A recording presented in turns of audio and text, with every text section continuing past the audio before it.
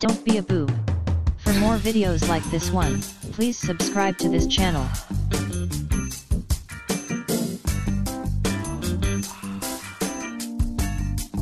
That's how this works, and a 30-day love it or return it guarantee. Jen Coffee loves them.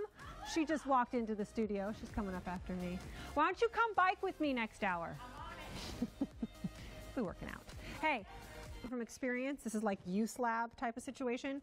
We do get these wet from time to time. This upper, I mean, not necessarily intended to do that, but this outsole and everything, if you're boulder hopping, I don't, how many people do actually boulder hop? That's not really that. What are you doing? You're walking around and there might be water on the ground, or you're by a river or by the beach or something like that, and you get a little wet. You're going to be totally fine in these, which I really love.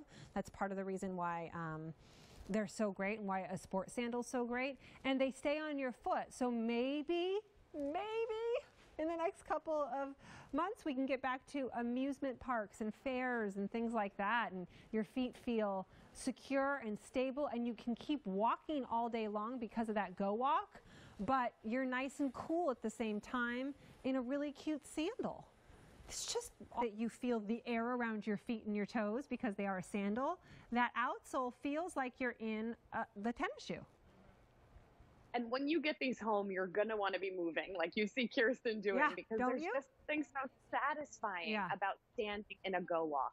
You get that bouncy energy return. You feel like there's a little trampoline underneath your foot, gently propelling you into the next step.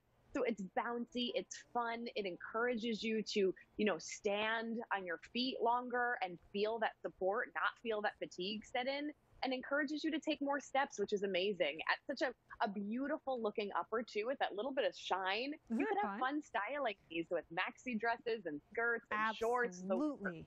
Dresses, I love it with dresses, with